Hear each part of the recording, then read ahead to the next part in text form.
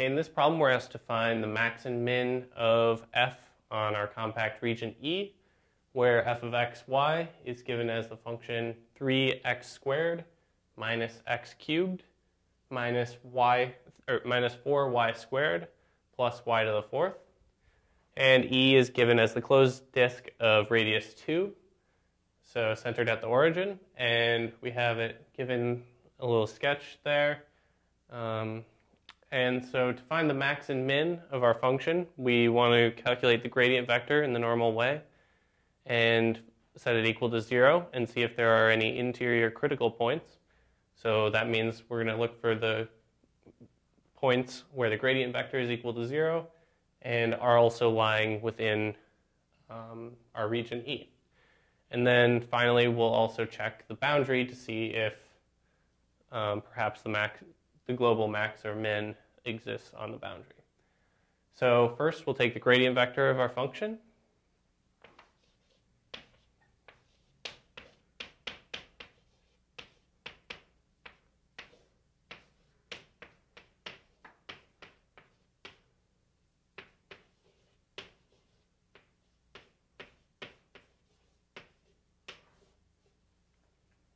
Okay, so taking the partial derivative of f of x, y with respect to x, we get 6x minus 3x squared.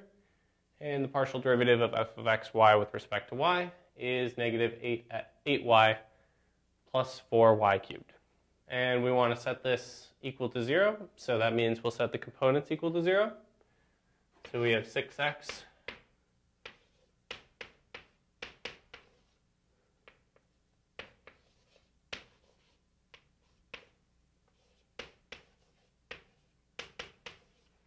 minus 3x squared equal to 0, and negative 8y plus 4y cubed equals 0. So we'll factor out 3x.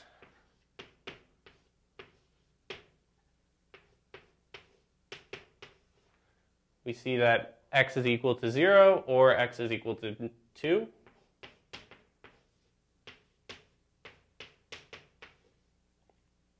But we see that x equals 2 is on the boundary, so we can either include it now or when we do our boundary analysis, it'll show up again. So we'll just look at when x is equal to 0.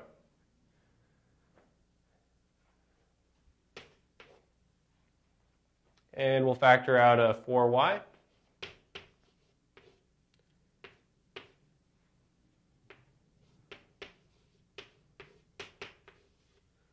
And we get 4y times the quantity negative 1 plus y squared is equal to 0. So we get that either y is equal to 0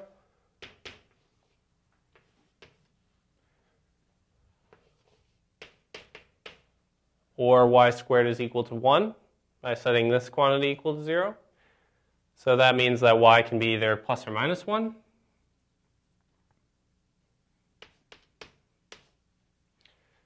So if x equals, so we have actually 3 points now because we're not including x equals 2.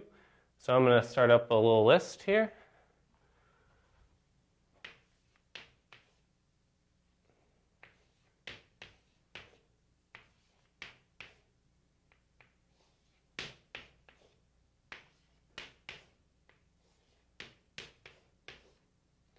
So we have 3 points where our function has a critical point on the interior of our closed region E, and that's at 0, 0, 0, 1, and 0, negative 1.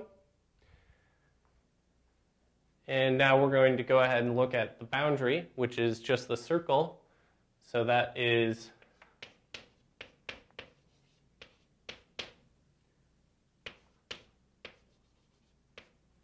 when x squared plus y squared is equal to 4. And so we can go ahead and solve for y squared, since when we look at our function f of x, y, we have y squared and a y squared squared. So solving for y squared is probably the easiest way to go forward. So we'll go ahead and do that.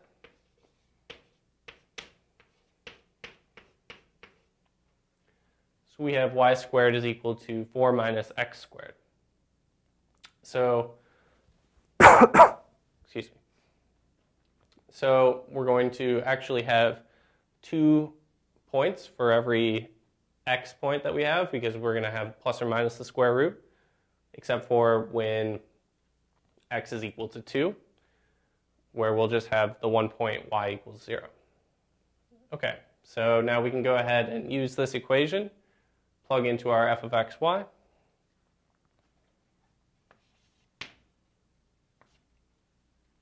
Which will transfer it to just be f of x.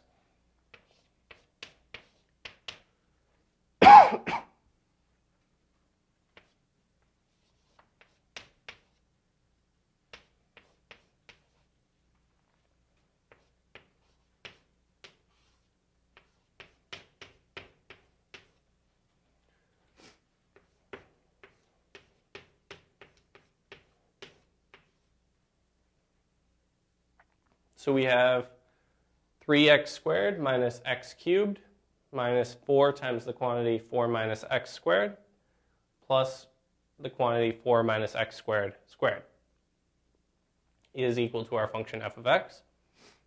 We'll go ahead and simplify this a little bit.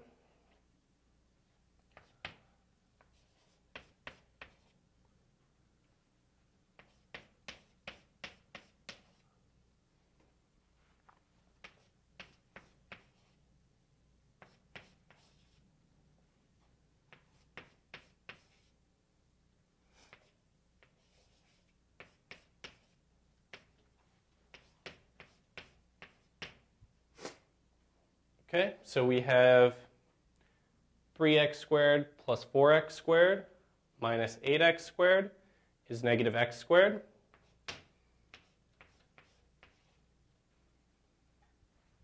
Minus x cubed is the only term.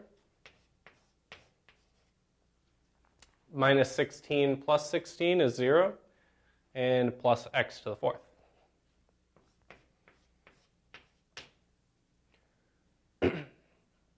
Okay, so we have our function f of x is equal to negative x squared minus x cubed plus x to the 4th. And we're going to go ahead and find where there are critical points on this function. So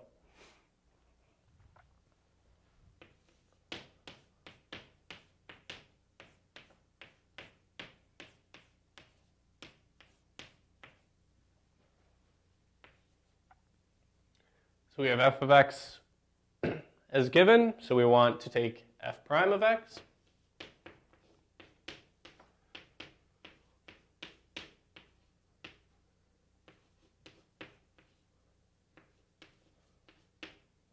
And set that equal to 0 and find our critical points.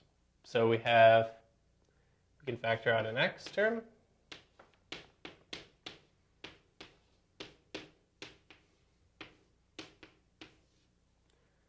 We have x times quadratic form, 4x squared minus 3x minus 2 equals 0. And we know that x could equal 0, so we have x equals 0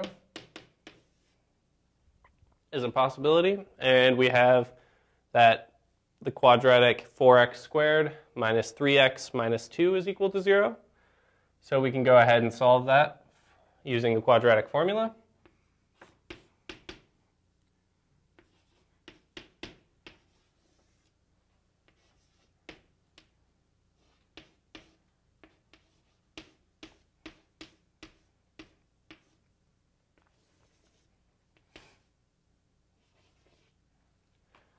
So we have 3 plus or minus the square root of the quantity 9 minus 4 times negative 2 times 4, which is 16 times 2, or 32.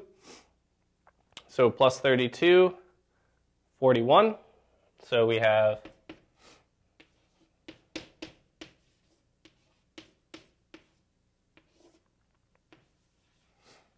x is equal to 3 plus or minus the square root of 41 all over 8. Or x is equal to 0. So we have 3 terms for our x, and we know that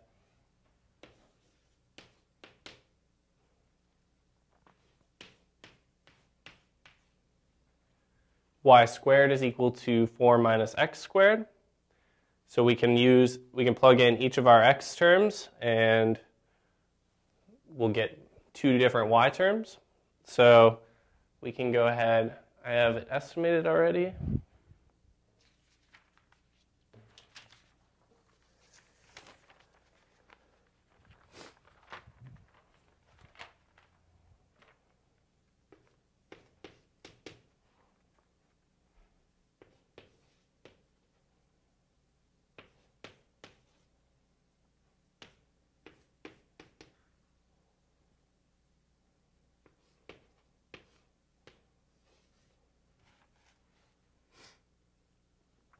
And when x is equal to 0, we see that y squared is equal to 4. So y is plus or minus 2. So we can go ahead and just start adding these to our list.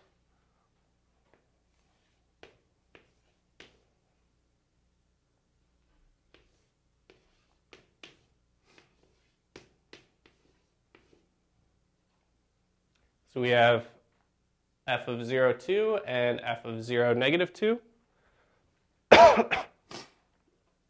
When x is negative 0.43, we have y is equal to plus or minus 1.95.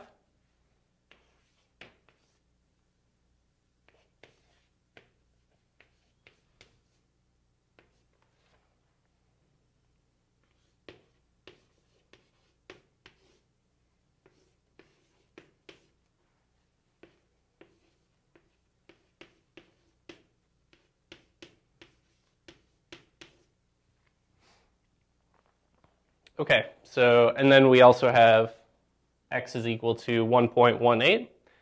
And when we plug that into our y squared equation, we get that y is equal to plus or minus 1.618. So we have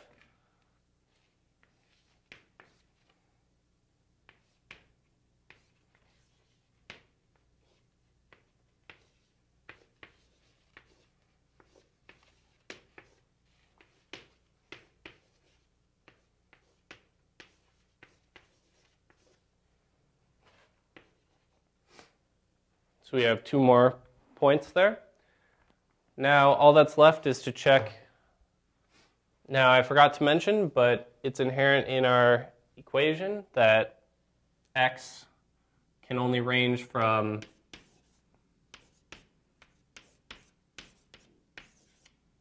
negative 2 to 2.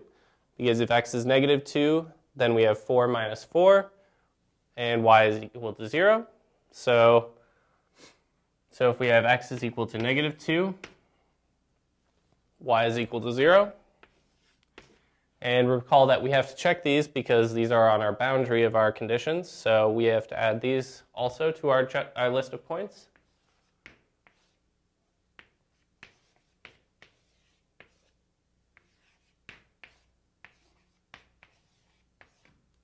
And similarly, when x is equal to 2, we have that y is equal to 0. And it's also worth noting that all of the points that we found, all of the critical points that we found after substituting y squared on the boundary are within our acceptable x range, so we can include them within our list. So we have all of our points here, and I'm just going to write down our function again.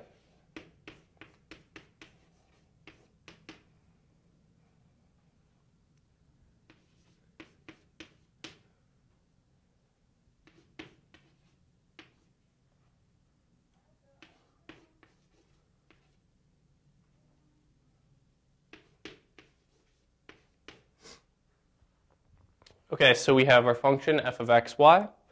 And now it's worth noting that our y terms are always going to be squared. So regardless of the sign, y being plus or minus, we're going to get the same result as long as our x value is the same. So that's why I included these on the same line and separated them just with a slash, since they'll be equivalent. So we can go ahead and fill in our values just by plugging in our x and y terms into this equation. I went ahead and did this beforehand, so we have, okay, just one quick change. Back here, it looks like when I factored out the 4, I should have factored out, it should be -2 instead of 1 here. So that gives us our y squared is equal to 2, so plus or minus the square root of 2. Okay, so as a result of that change, we also have to add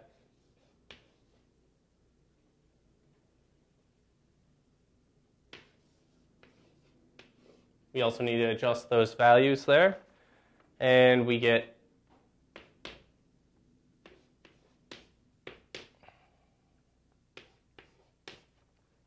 again, as I stated earlier, because the x value is the same and the y's just alternate signs, they're going to result in the same value. And then our f of 0, 2 and 0, -2 both going to be equal to 0. Our f of -0.43, comma, plus or minus 1.95 is going to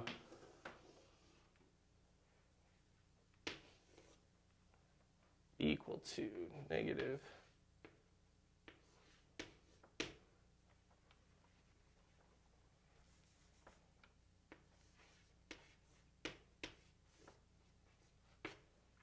-0.07, and then our f of 1.18 and plus or minus 1.618 is going to be equal to negative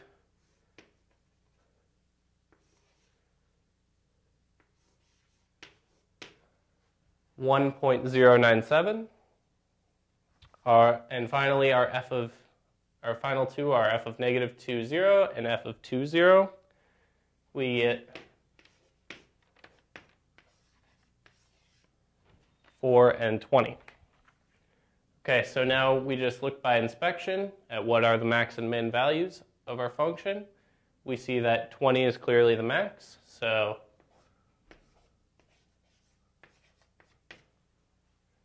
and our f of 0 square root of 2 and f of 0 negative square root of 2 are going to be our global minimums, which is why it was important that I made that change. Okay, so finally we can just kind of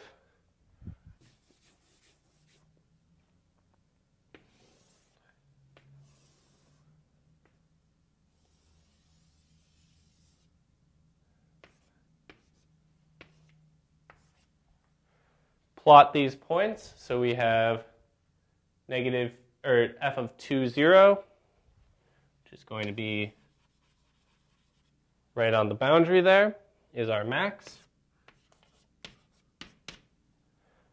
And then we have f of 0 square root of 2, which is going to be there and there-ish. So we have our minimum there and our minimum there. So we have two interior critical points were the minimums, and one of our boundary points was the max. So that's our global max and min on our compact region E.